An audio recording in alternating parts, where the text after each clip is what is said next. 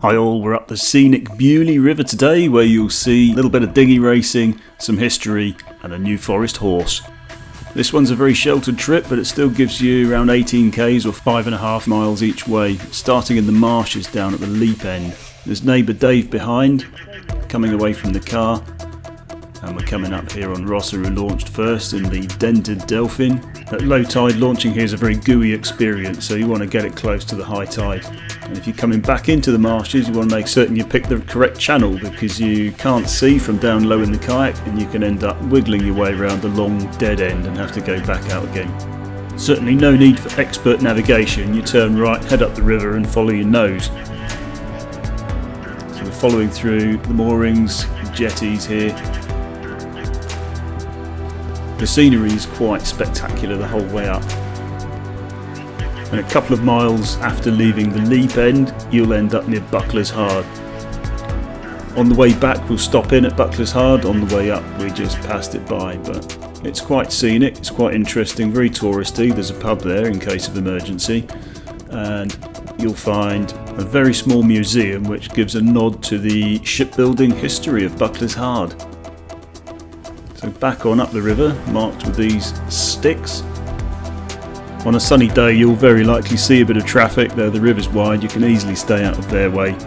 Saw a few kayaks, this of course being one of those.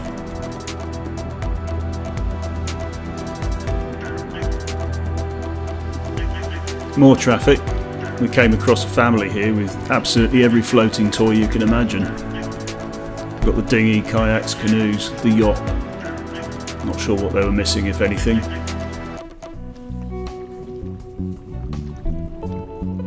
Got to have your toys.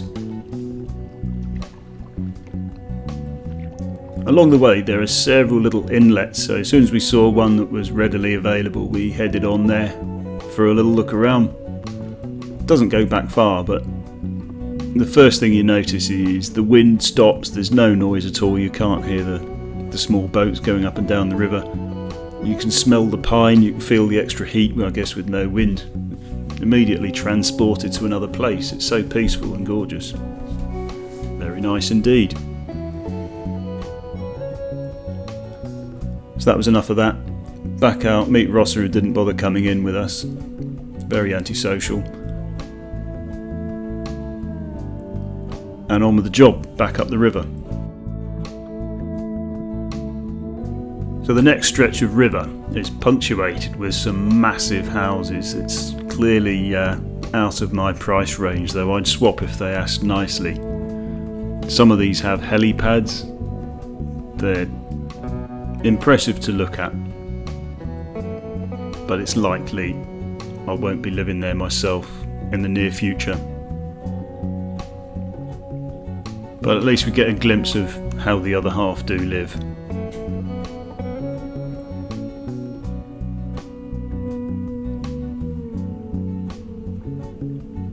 Not a bad outlook.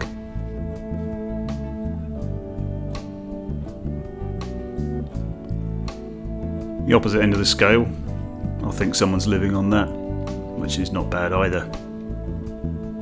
Unless you like playing football in the garden.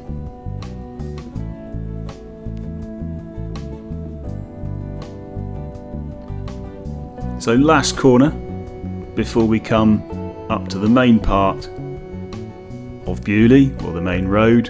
You're getting close to the manor house, you start to see the traffic there on the road. And the New Forest, I guess these are seahorses. And annoyingly, you've got a lovely little sign saying, "No landing, no looking, it's mine."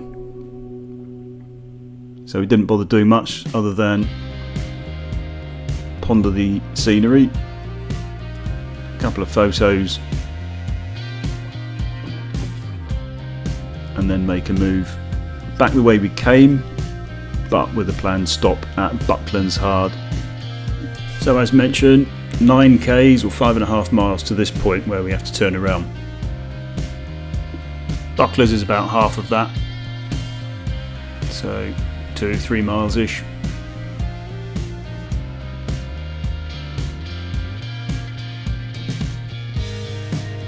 More kayakers out there enjoying the river. There's a few outdoor clubs along the road. There's kayak hire from Buckler's Hard as well, so these guys could be from any of those. I think there is even a scout camp along there somewhere. So here pulling in at Buckler's, Ross turning up, and we'll go off for a quick look around. First things first though, for whatever reason Dave turns an innocent stroll around Buckler's Hard to a striptease in front of my wife. Not weird at all. Outside the little museum you've got these beams, some of the original timbers from the shipbuilding that was done here.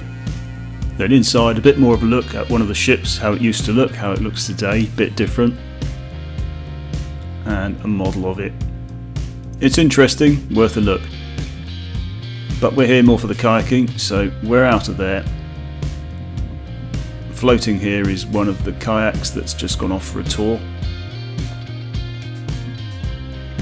And I'm off to try and catch up with Rosser and Dave. Hopefully no more stripping out there. Wiggle through the hire boats and apply the Weetabix to catch them up. Of course other cereals are available. Soon back with them. Thankfully Dave's fully clothed this time, and we keep heading south. And as we get to the little Dinghy sailing club, it's bedlam. They're all over the place, which is quite cool to see them up close. Maybe some of these sailors can enjoy a different point of view of their little boat.